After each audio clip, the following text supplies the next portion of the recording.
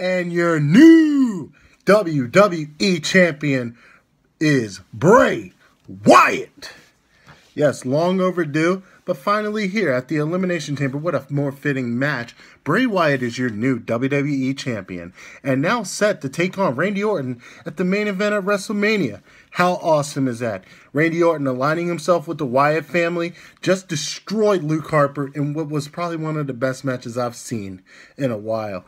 But more interesting, again, Bray Wyatt outlasting 6 other men to finally get his title shot, get his title for himself.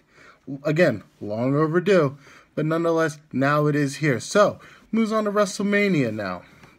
The road to WrestleMania looks clear for the Eater of Worlds to take on the Viper, and I can't be more excited. But let's talk about Elimination Chamber. There was a lot of matches, a few good ones. Of course, there was the great tag team match where the American Alpha retained their titles.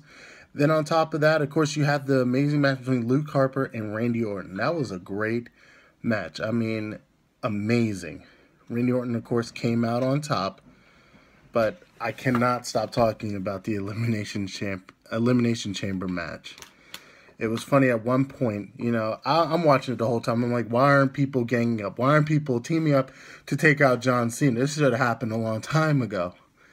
I mean, The Miz, the last guy out, there's still 6 guys in the ring.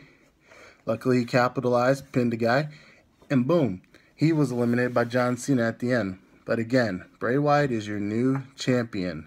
The Eater of the World, the leader of the Wyatt family, is your new champion. And at LitTube, we can be more excited.